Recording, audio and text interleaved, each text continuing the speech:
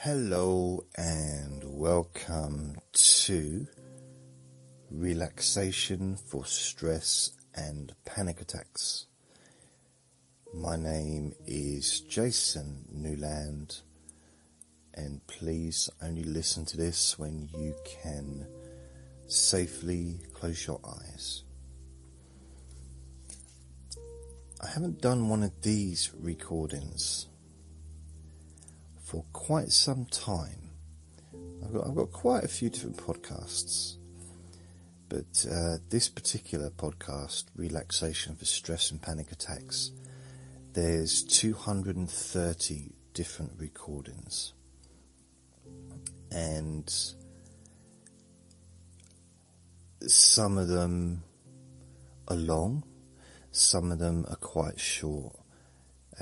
There's different relaxation techniques, stress reduction ideas. So this is just another one of those, really. Just let you know that my website's jasonnewland.com. If I haven't said that already, I probably have. I've got quite a few different podcasts as well. Deep Sleep Whisper Hypnosis is one. Let Me Bore You to Sleep, Relax and Sleep Hypnosis Daily, Stress and Pain Relief, Chronic Pain Relief, Hypnosis, Bedtime Story Time, lots of different ones, Sleepy Boring Objects, Stop Smoking. So there's quite a few, you can see them all on my website anyway. So this is going to be an exercise. And it really is, it's something to test out, not to take my word for it. It's something to actually try it for yourself, because that's the only way you're going to know the benefit that you will gain from this very, very simple idea. I mean, it's proper simple. It has to be, because I don't deal with complications if I can help it. So what this is quickly counting down from 10 down to 1. You could do 20 down to 1, but I think 10 to 1 is just a little bit easier. Although 20 down to 1 is not difficult either, is it? Now, the idea of this is, if you're in a state of mind of anxiety, panic, really extreme stress, then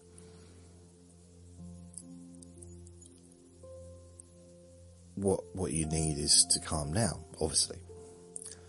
Now, one of the problems I have or have had in the past, because I've experienced a lot of anxiety and panic attacks over the years. It used to dominate my life, in fact, in the past, and not now. So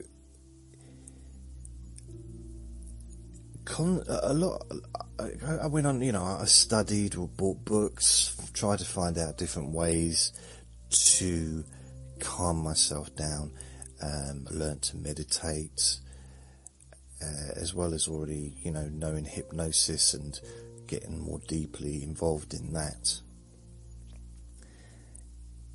But something I noticed is that wasn't for me so much was breathing techniques. Now, they are supposed to be really good for a lot of people. I didn't really want to focus on my breathing, because when I focused on it, it seemed to get worse. Now, that's just a personal experience of my own. So, what I still do breathing techniques and talk about them as well, because it seems a lot of people do prefer that. But I like to do stuff a little bit different, so it gives you more options, perhaps. So this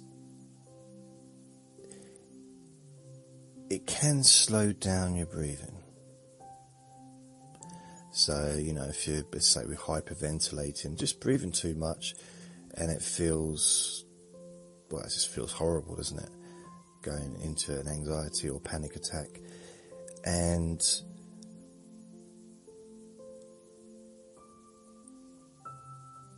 instead of focusing on slowing down your breath, which is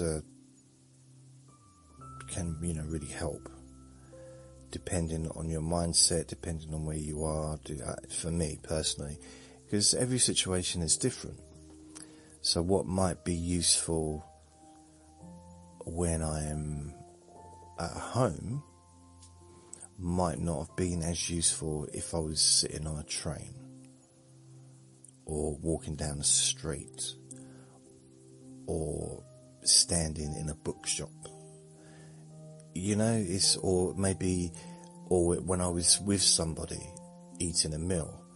It's different scenarios, different situations, sometimes call for different techniques that may be more useful in that scenario. So this, as I said, is very, very, very simple, and it is literally just counting down from 10 down to 1. And this is something that I've been doing for years and years and years and years myself. Now, I almost do it without realising I'm doing it. And I'm not going to pretend it's my technique, because it probably isn't. It might just be something that I picked up along the way. But I'll pass it on. I don't know. I mean, I think counting from 10 down to 1 possibly can't be owned by anyone, because it's lots of people have done it.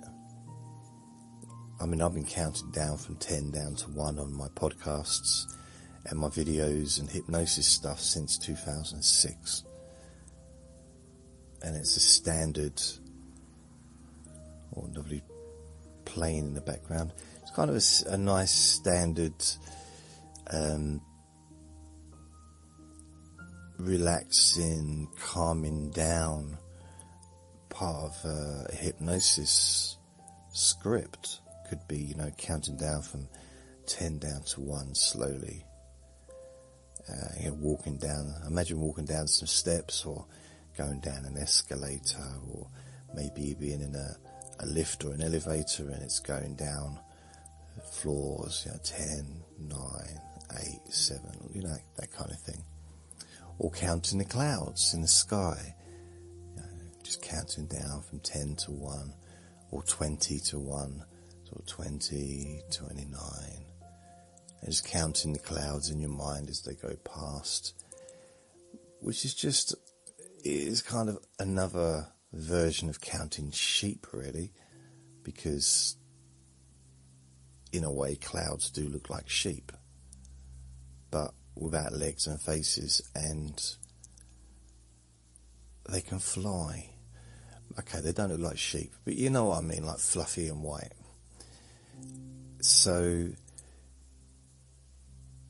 maybe in a child's mind, there's, you know, clouds look like sheep, but then not every child's going to have seen a sheep, have they? Might have seen clouds, but they might not live on a you know, in a place where sheep live. Which means I'm getting off the subject a bit, so it's not really relevant. Which is something that I do. I like a bit of irrelevance. So this technique is counting down from 10 to 1, which I've already said a few times. But it isn't counting down slowly. That's the obvious thing to do. Like 10, 9, 8, 7, 6. The reason why I don't do it that way, although it can be done that way and it can work depending on the situation, is because that's inconsistent with how I'm feeling, potentially. So if I'm let's say I'm going through a stressful period, feeling that everything's going a bit too fast, my heartbeat's going too fast, I'm breathing too fast. Perhaps that's how it feels for me in that moment. And if I start going 10, 9, it's the opposite to how I'm feeling, it's the opposite. I do want to feel opposite to how I'm feeling, but I need to kind of a smoother transition. It's almost out of sync with myself if I was to do that. So it's, I forget what the right word is, but rapport, I guess. Having rapport with yourself. If you're really, really stressed, or if you're really relaxed, and someone says, "Oh, count with me, 10, 9, 8, 7, 6, 5, 4," like, no, I'm relaxed. You're counting too fast. Or they want to rush around. Like, no, I don't want to rush around. You're going to be out of rapport with that person, out of sync. And being out of sync with yourself is probably worse. So to go and just say, okay, 10, 9, like that, might not be useful. It might be useful, might be brilliant, but sometimes it might not be. So this is an option when you need something different, when you need to sort of get into rapport with yourself, get into in sync with yourself. So start off at the speed that you're at already. Start where you are, and then lead to where you want to go, where you want to be. But the good thing about it is you haven't got to lead, because it happens naturally. This is something that happens naturally. So unless you've got a speedy voice and you can talk fast for hours on end, in which case this probably won't be for you. But if you're just a standard person who most people probably speak quicker than me, because I've got a fairly slow voice. I talk fairly slowly. I would probably talk a bit slower when I make recordings than I do in real life, but I'm still not a super duper quick talker. And I think part of the reason for that is, thinking about it, is that when I lived in London, I was around a lot of people that English was their second language, and I wanted to communicate with them because I may be working with them all day long. So I learned to speak slower. So instead of just talking fast and ignoring the fact that maybe they couldn't keep up, even though they were like listening in a different language, I mean, I can only speak English.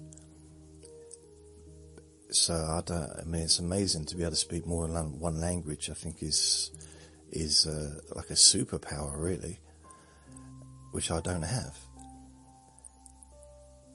So I learnt to try and communicate by maybe speaking a bit slower. But then I'm not. I do have my periods, my moments when I do talk very quickly. If I go a little bit manic sometimes, but generally I'm more in the slow side. And you might be wondering, if you stop talking about yourself, Jason, should we get on with the recording? I said, okay, fair enough. I guess I'm just trying to explain that we're all different, and if I've got a friend who's very fast, I've got a couple of friends that they're basically Speedy Gonzales. That's the character, like so fast, and this might not help them, but it might. you know, you never know. So to start off, you haven't got to say it out loud. You can say it out loud if you want. 10, 9, 8, 7, 6, 5, 4, 3, 2, 1. But you start off fast. As fast as you can go. 10, 9, 8, 7, 6, 5, 4, 3, 2, 1. 10, 9, 8, 7, 6, 5, 4, 3, 2, 1. That's about as fast as I can really go. The idea is you don't slur, you don't mix the words, like it's not 10, 9, 9, like, you know, it's, you pronounce each number concisely so you can hear it. So even if it's in your mind or if you say it out loud, 10, 9, 8, so 10, 9, 8, 7, 6, 5, 4, 3, 2, 1. Like 10, 9, 8, 7, it's easy to do it if you don't actually say if you don't say the numbers correctly. 10 a little one. Like, did you really say it? You know, like, so say each number individually. 10, 9, 8, 7, 6, 5, 4, 3, 2, 1. So do that as fast as you can, without slurring, without tripping over yourself. And then just start again. 10, 9, 8, 7, 6, 5, 4, 3, 2, 1. 10, 9, 8, 7, 6, 5, 4, 3, 2, 1. 10, 9, 8, 7, 6, 5, 4, 3, 2, 1. Now, it's very boring to do this. And it's not the most exciting thing in the world. And before you all start shouting, we know what boring means. I mean, it's something that it is a distraction of sorts. So, you know, you can say that's part of the reason why it works, is because you're now focusing on something different from what you were focusing on before. So that could be part of it. But what happens is, and you may find this as well, I found this, is you start off fast. You don't purposefully slow down. So you don't like gradually slow down. You can do that. That is a way to do it. That is one way to do it. And you kind of take control. And it can feel quite nice because you're taking control. But this way isn't doing it that way. This way isn't doing it that way. That's a weird sentence. So this is doing it without any kind of attempt at control. It's just allowing your body and your mind to naturally do what it does, naturally. So your body and your mind wants to feel relaxed. Not all the time, but in those moments when there's discomfort, you know, if there's physical pain, you want that pain to reduce, don't you? Generally, unless, you know, depending on the situation, but, you know, most people would want that to either go away or to reduce. With stress, there's certain types of stress that's really good. And if you're in the middle of something, if you're climbing a mountain, you're going to want some stress to keep you going. You don't want to be all floppy and loose and rolling down a mountain like, you know, elastic band. You want to be, you know, raring to go. If you're running in a marathon, you want to be, I guess, or the 100-meter dash, you want to be up and on it. But in a situation where you really don't want to be feeling the way you're feeling, or the way you were feeling before, and I mean, some people might find just listening to this recording is enough, and something changes. You're like, oh, okay, I went to listen for this technique, but actually something's changed. And you can't put you know when something just changes. I remember years ago, it's happened a few times over my life, but I used to be absolutely terrified of spiders, and then one day I wasn't, because I realised that it wasn't my fear, it was my stepmum, who was my stepmum from the age of 7 to 15, 16. So she was a very important person in my life. So I looked to her to kind of, especially at a very early age, at 7 years old, I looked to her to make sense of the world, I guess. And she was the person that I spent most time with as an adult. Well, the adult I spent most time with when I was a kid. And she wasn't a fan of the old spiders, even little ones. And, you know, I'm living in the country in the UK where spiders are pretty much harmless. So there was no real danger or anything. But I took on her phobia. I took it on. And one day I realised that it wasn't mine.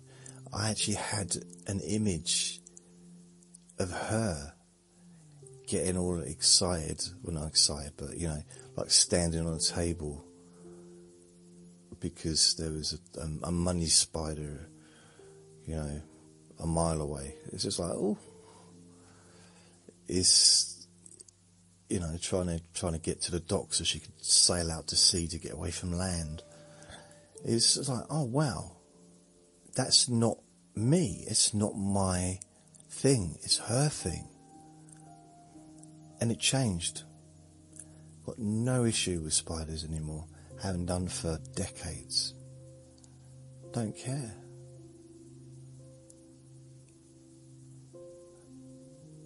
When I got Andre, my little ferret that I had for 5.5 years, the first time I touched a ferret, I was scared. I mean, I really, really was scared. Because my friend had one. And I was like terrified of this thing that was moving so fast and big sharp teeth and everything. And I would never have gone anywhere near it before then. And then I got Andre as a little baby, and he was the love of my life. So it changes. Sometimes, I guess, education, learning that something is not harmful, something that is nice, you know, that kinds of, there's different ways of changing how we feel. But I quite like that instant change where we're not even sure why. It's like, oh, I feel different now. I feel different. You feel different, and you're like, why do you feel different? And it doesn't, it's like, there's no logic, but hey, we don't always need logic, I guess, do we? So the good thing about this technique is when you count fast from 10 down to 1, clearly, and you say it clearly, either to yourself or externally, you get more of a sense if you say externally, because you can hear yourself saying it. If you say it internally, it's much easier to say it clearly, clearer. Like 10, 9, 8, 7, 6, 5, 4, 3, 2, 1. Saying it out loud, saying it internally, it takes no effort because I'm not physically doing anything. So you can do either, but I say if you can do it out loud, not loud, but just, you know, verbally. And after a few times of saying it, what happens is you naturally start to notice the movement of your lips, your vocal cords. You start to notice that in order to pronounce each number correctly, you start to slow down the way that you're saying them. So it's like just the counting slows down gradually. Not because you're making it slow down, not because you want it to slow down. Because, I guess a few reasons. First of all, it's boring to do it. Secondly, you start to lose interest. They're like, okay, 10, 9, 8, 7, 6. You know, after maybe you've done it 10, 20, 30 times, you might start like literally sort of 10, 9, 8, 7, 6, because it's tedious. And you might notice you start taking deep breaths as you're doing it. Not because you're trying to calm down or relax, because you're sighing, because it's boring. I mean, I don't have to say the word it's repetitive, because obviously it's repetitive.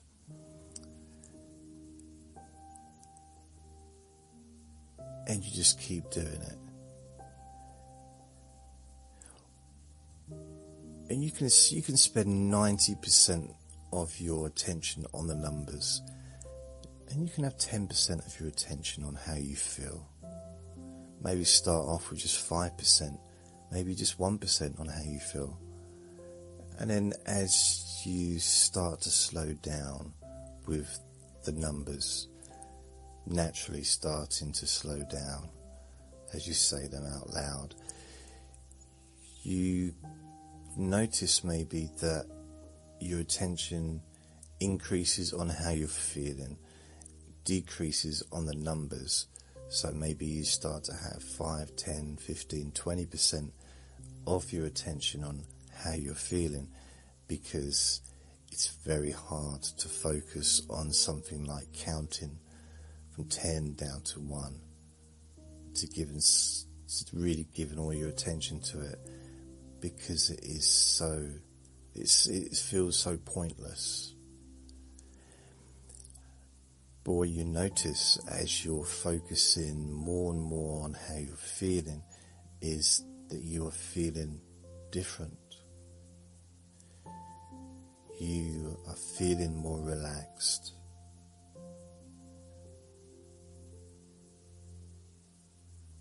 Calmer.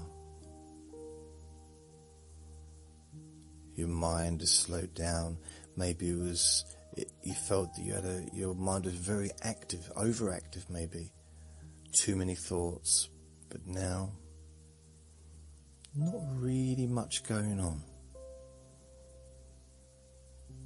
My brain's kind of in that permanent situation. My mind, there's not a lot going on in my mind a lot of the time.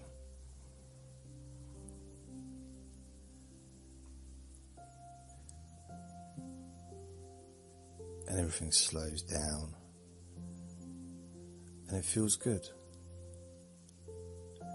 And you can just keep doing this until you don't need to do it anymore. Just one of those things that you can test for yourself.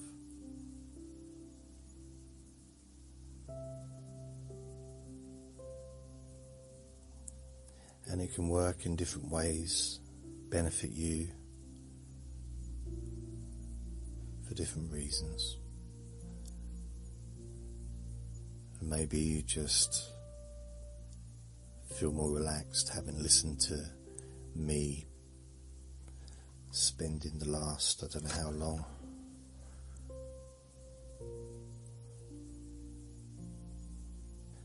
nearly half an hour. So I spent about half an hour talking about counting down from 10 to 1. So maybe you feel more relaxed now.